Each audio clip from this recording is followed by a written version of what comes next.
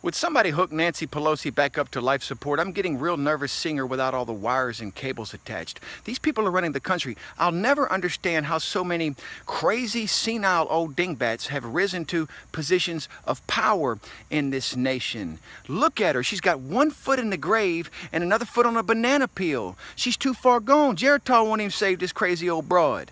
And she's trying to make decisions about our country? Are you kidding me? In a lifetime of depravity, this woman, her singular most achieved thing that she can brag about is making Donald Trump tweet. I thought Trump tweeting was bad.